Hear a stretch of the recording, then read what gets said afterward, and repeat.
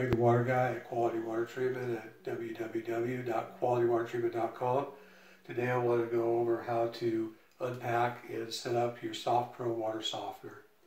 So I've already unpacked the system and I've already removed the components from the brine tank, and I've already installed the neoprene jacket. The neoprene jacket just wraps around the tank and zips up, real simple to do.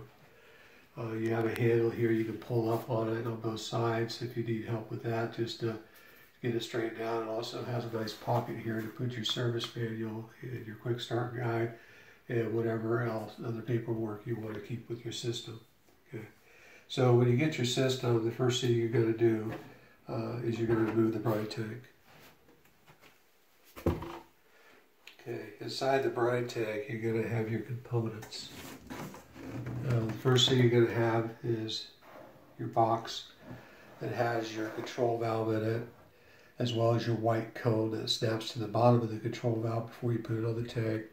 And it's also going to have your service manual in there, as well as your small box that has your power cord with your transformer in it. Okay. Your second box, the components are loose, so I've already pulled everything out. But it has your bypass with your red clips as well as your connectors.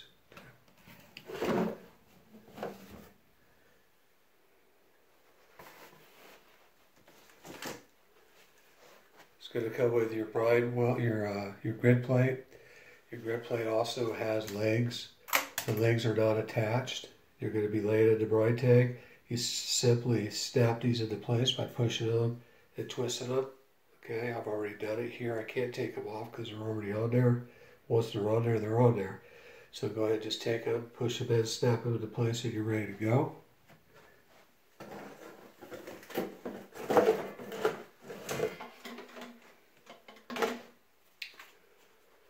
Comes with a brine well with the safety float and a lid that goes over the top of it. Okay.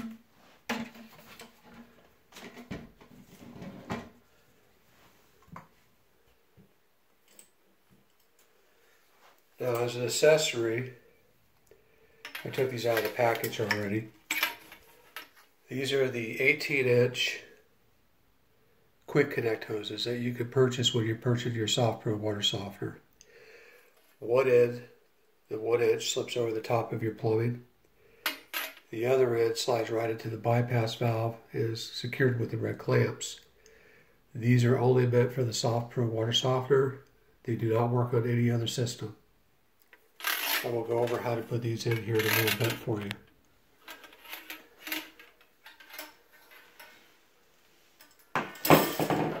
So we're going to start with the assembly of the brine tank. This opening here slides into the tank, facing towards the outside hole of the brine tank. Okay. This tube here is also in the brine tank. You're going to pull it out beforehand. It doesn't have the nut on it. You're going to stick it through the tube. You're going to slide the gray nut over here, slip the insert inside, and then the other end here is a black nut. You slip it over, put the insert in right here.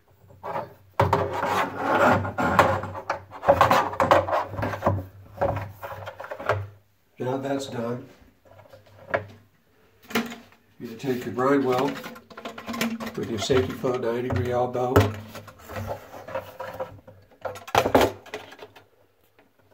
facing towards the brine line that we just stuck through the tube. And you're going to push it down the hole and locks into place like that. You take your nut, screw it onto your safety float, 90-degree elbow here. And you're just going to hand tighten that on there like that. Okay. You're going to take your brine well cap, slip it over the top of the brine well. Kind of twist that, just kind of sits it there like that. Okay.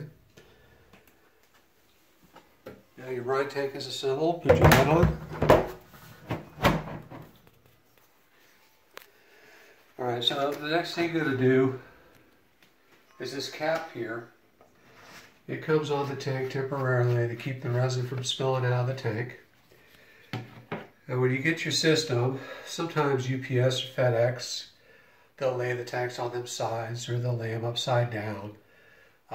Even though the tank says fragile this side up, the box does. I mean, it's really not a concern because of the fact that we do use these caps now to keep the resin from falling out of the tank. So don't be overly concerned if it's laying on its side or upside down. And when you unpack it, just check everything and make sure that the tank doesn't have any damage to it. If it is, just contact us and we'll take care of it for you. Okay. Now, this is a 48,000 grain water softener. From 24,000 grain all the way up to 48,000 grain is already preloaded with the resin. If you purchase a 64,000 grain or larger, it's only going to be partially loaded with the resin because of weight restrictions for shipping. You're going to receive a blue funnel and you're going to receive some extra resin. All you would do is use a cap or some tape and tape the top of this tube so resin can't get down in it. Use the funnel, stick it over the top, add the resin that we gave you, remove the plug or tape from the tube, clean the resin from the threads here with a soft brush or water. Okay, and then at that point,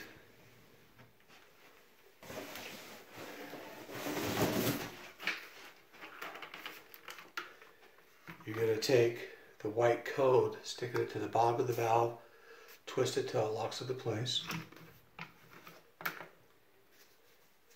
You're going to take the valve and the tube with the cone, you're going to slip it over this tube right here, just like that. Okay.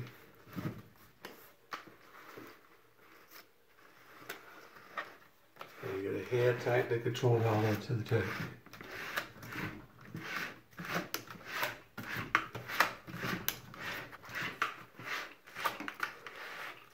Okay, just get it nice and snug. Don't have to use a wrench or anything like that. It's already fitted. Okay. Now, for demonstration purposes, so you folks can see what I'm doing, I'm going to turn this around. So now we're going to install our bypass valve. You pull these red clips out and set them aside. You notice one side is marked inlet, the other side is outlet. The inlet is, of course, from your main water supply, either from after your pressure tank if you're on your own private well, or it's coming from your main water line before the water enters the house. Or if you have a loop, you're going to make sure that the line that you cut to bring in here is the water line coming from the main. I'll go over that with you here in a few minutes. Let's go ahead and get these installed.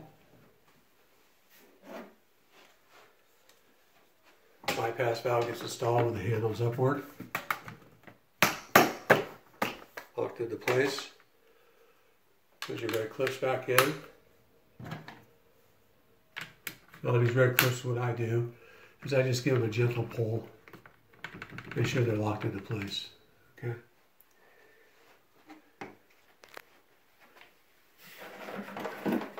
Now, if you did not get the quick connect hoses, you didn't order those, you're going to have your fittings. Now these fittings, you do not want to use Teflon paste or pipe dope of any sort. You would use Teflon tape. Okay. These here slip into place. It's like this.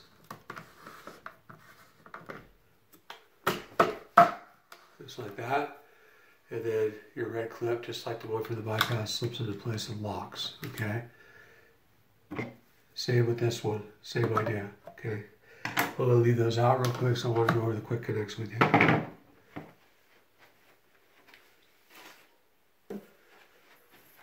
The quick connects, one end slips over the top of your plumbing in your home. It's 1 inch. This end here slips into your bypass valve and is secured with the same red clip that I just showed you that secures the other fittings. Now you do not want to push these in to your bypass valve and then bend them and turn them and hook them to your pipe, your plumbing. You want to do just the opposite. You want this end here you go ahead and stick into your plumbing first. Then you can bend these however you want. Stick them into place. And slip your red clip over the top. Okay, so that's how that works.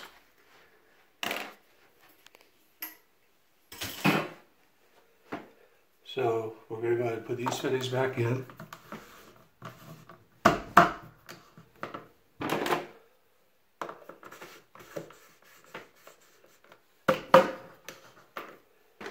Put our red clips in. Okay. Now, after you're done doing that, you're going to take your brine line, stick it up in here, and tighten it down.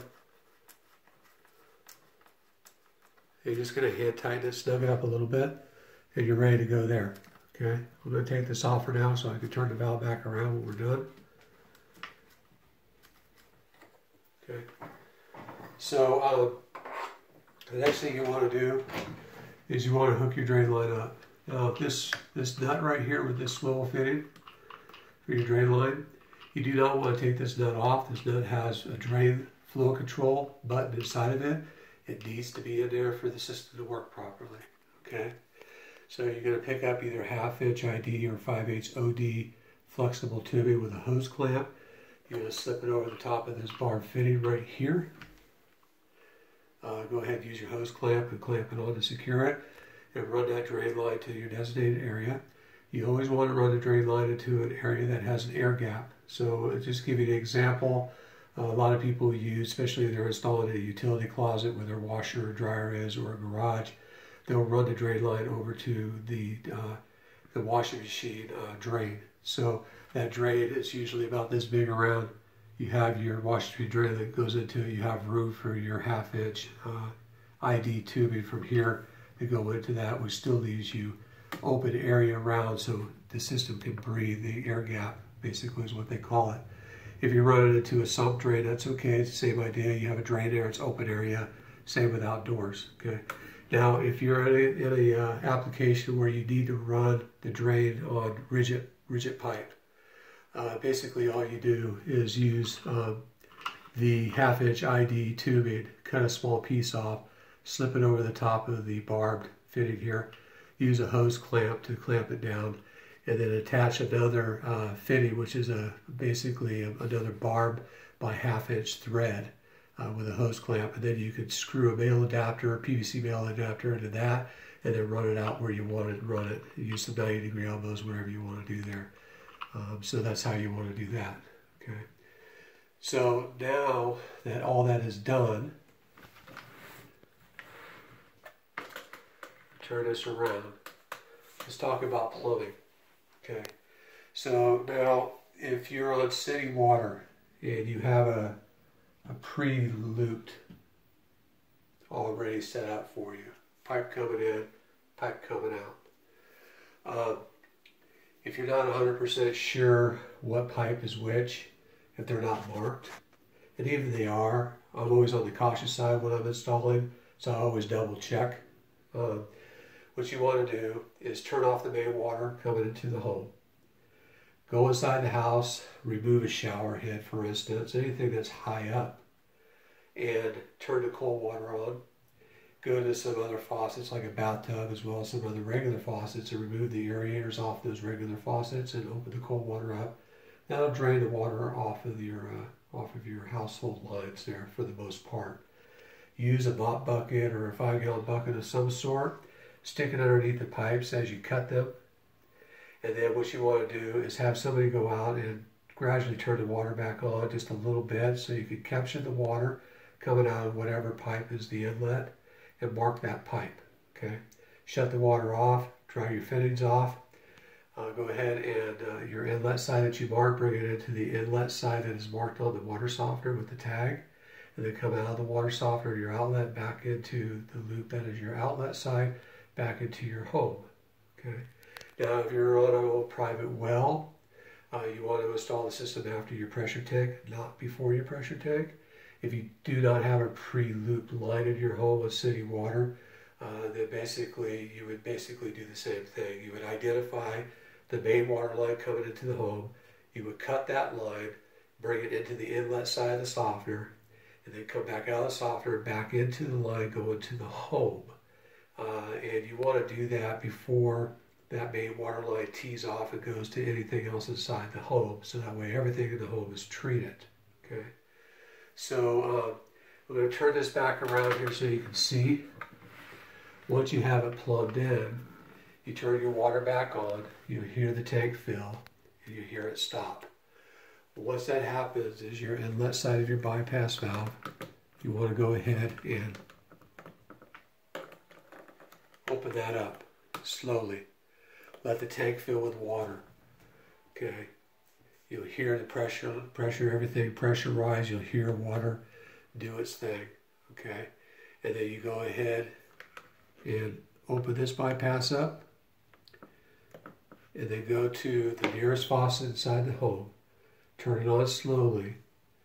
And just let it run until no more air is in the water. The best way to check that is with a glass. Just continuously fill it up and dump it until the water is clear, it doesn't have any coloration or any air cloudiness to it, and then you're ready to go. As far as programming goes, we have programming videos on our website.